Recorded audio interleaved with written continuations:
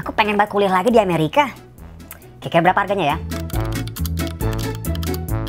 Masa kuliah di Amerika mahal banget, bisa miliaran rupiah? Kan mendingan beli rumah di Duren Sawit. Gimana aku bayarnya ya? Siapa yang bisa memberikan aku ilham?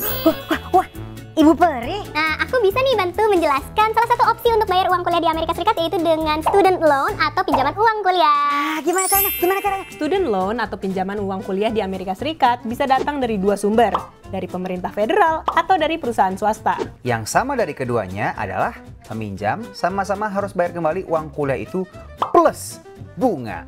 Kalau pinjaman dari pemerintah federal, suku bunganya tetap sekitar 5,5% sekarang. Nah, kalau dari swasta, suku bunga yang ditawarkan bisa tetap, juga bisa mengambang.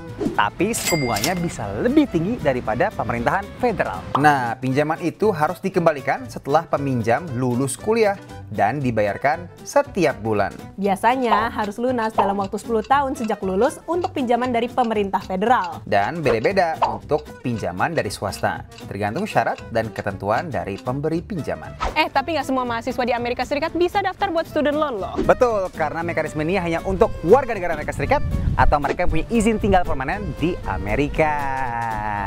Wah, ternyata gitu caranya Bu Peri. Iya.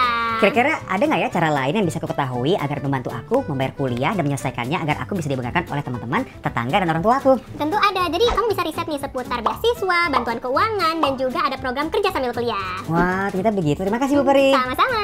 Kira-kira hal-hal Amerika banget apa lagi yang ingin kamu ketahui? Tulis di kolom komen.